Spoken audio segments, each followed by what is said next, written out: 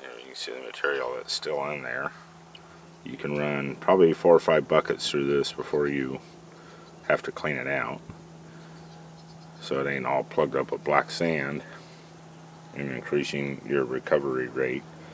But it works pretty fast. You can go through a 5-gallon bucket in about 5 minutes of minus 12 mesh, and you just want it boiling.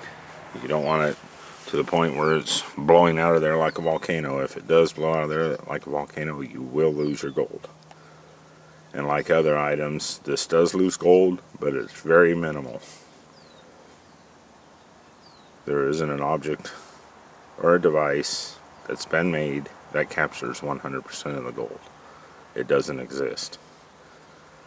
And if anybody tells you that there is one out there, they are lying to you to sell you something.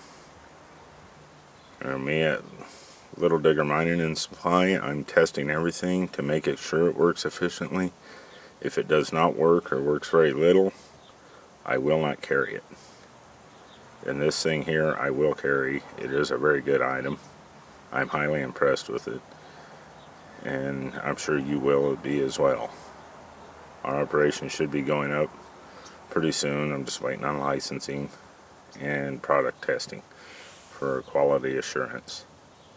Thank you for watching.